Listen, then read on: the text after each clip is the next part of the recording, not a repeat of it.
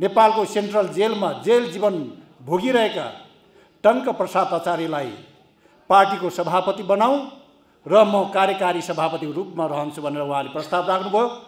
त्यो प्रस्तावलाई हलभित्रका सारा साथीहरूले गडगडा तालीका साथ पारित गरेको दिन पनि हो। निर्भर गर्न चाहे मैले इतिहासतर्फ। त्यसैले एउटा योद्धाले अर्को योद्धालाई कसरी सम्मान गर्नुपर्छ, एउटा पार्टीभित्रको साथीले अर्को पार्टीभित्रका अर्को साथीलाई कसरी सम्मान गर्नुपर्छ भन्ने कुरा एउटा इतिहासबाट सिक्नु पर्दछ भन्ने मलाई लाग्दछ। इतिहास भनेको इतिहास पढ्नको लागि मात्र होइन, इतिहासबाट वर्तमानमा सिकेर भविष्यतर्फ अगाडि बढ्न पनि हो। त्यस कारणले गर्दाखेरि आज काङ्ग्रेसभित्रका साथीहरूलाई पनि म निवेदन गर्न चाहन्छु, पार्टीभित्रका साथीहरूलाई निवेदन गर्न चाहन्छु, एकले अर्कोलाई वैमनस्यताका कोणबाट हेर्ने, दृष्टिबाट हेर्ने, एकले अर्कोलाई असहयोग गर्ने होइन। काङ्ग्रेसभित्र सम्मानका साथ एक साथीले अर्को साथीलाई सम्मान गर्ने जुन इतिहास छ त्यो इतिहासबाट सिकेर हामीले सम्मान गर्न सक्नुपर्दछ निवेदन गर्न चाहन्छु। क्रान्तिकारी इतिहास छ काङ्ग्रेसको, यसमा धेरै व्याख्या गर्न चाहन्न म। जब 1.5 महिना पनि नपुग 1.5 महिना मात्रै भएको थियो नेपाली राष्ट्रिय काङ्ग्रेसको स्थापना भएको, 2003 साल माघ 12 र 13 गते सम्पन्न भयो।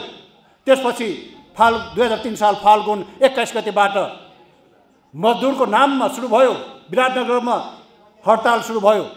गिरिजाप्रसाद कोइराला पहिला त्यसको लिडिङ गर्दै हुनुहुन्थ्यो, त्यसपछि बीपी कोइराला आउनुभयो, त्यहीँ कृष्णप्रसाद भट्टराई पनि त्यहीँ उपस्थित रहनुभयो। तत्कालीन नेताहरू बीपी कोइराला, कृष्णप्रसाद भट्टराई र गिरिजाप्रसाद कोइरालाहरूले खालि रमिते हेर्नका लागि आफ्नो लडाकुहरूलाई योद्धाहरूलाई खालि निर्देशन दिइरहेका थिएनन्। आफ्नै हातमा ग्रेनेड बोकेर, आफ्नै हातले रिभल्भर बोकेर, मेसिन गन बोकेर लड्दै थिए युद्ध मोर्चामा।